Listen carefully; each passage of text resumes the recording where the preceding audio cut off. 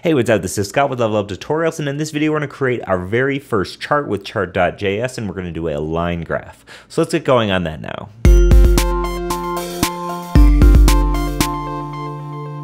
Now to get started, we're going to create a line chart. Now a line chart is sort of a basic chart. If we select this right here, you can see what it looks like. We can hover over and get some more information, but really we just have a line with a grid here. So let's go ahead and actually get this going. Now first we're going to take some data and we're going to just sort of customize this as we go to actually fit the needs of what we want to do. So if we scroll all the way up here, so the first thing we're going to do is create a canvas item.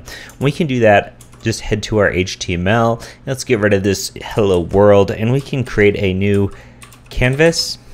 Okay, get rid of that extra bracket here. And if you've never used Canvas before, it's essentially a drawing surface for JavaScript. It allows you to do some cool vectorized stuff, and really what we just need here is an ID and a width and a height. So let's go ahead and give this an ID.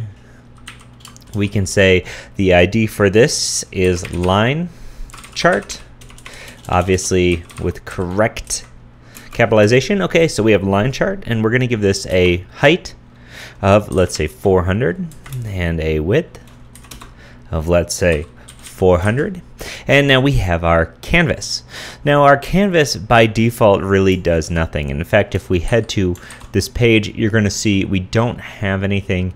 But if we inspect this page here in this general area, you'll see that we do in fact have this block level element right here. If we can get to our HTML, when we hover over canvas, you can see that it exists, right? If we were to give it a border solid, you can see that here's the boundaries right here. Okay, super cool. Let's head back, and now what we need to do is in our JavaScript, we need to first grab the chart, and if you were using jQuery, you would do so with the $ID my cart.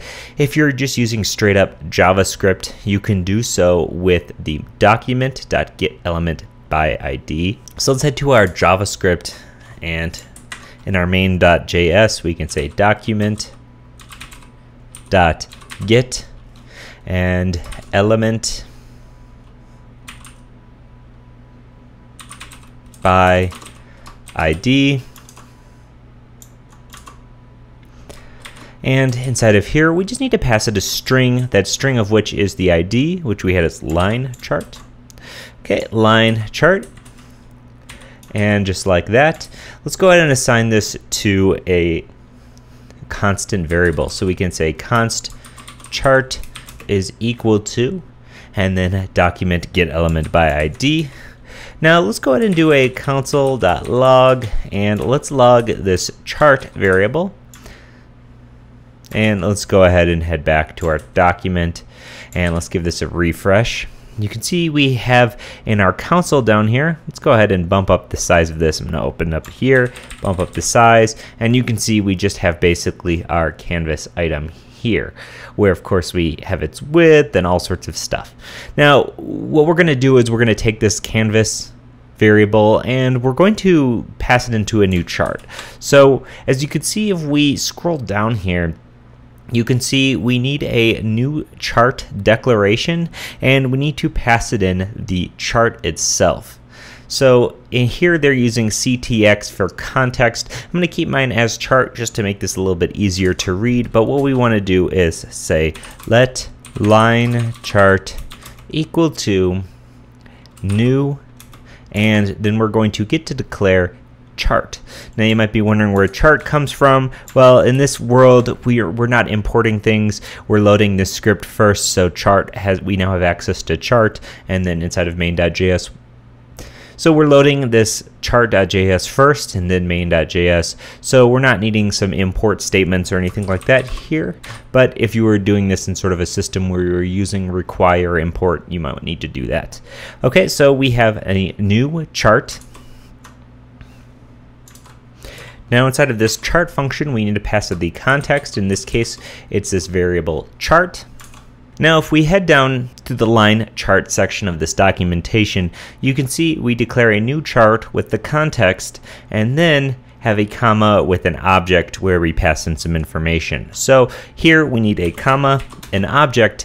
Now inside of this object we can say type is then a string, which is line, okay, because we're doing a line chart. And we need to pass it some data and potentially some options. Now, right now, this data doesn't really exist, but let's go ahead and say data colon, and inside of here, let's scroll down and just pluck this data directly out of here, where they have this var data. Let's go ahead and pull all of this out of here. We're going to talk about this a bit more after we get this up and running. You can paste this in directly like this.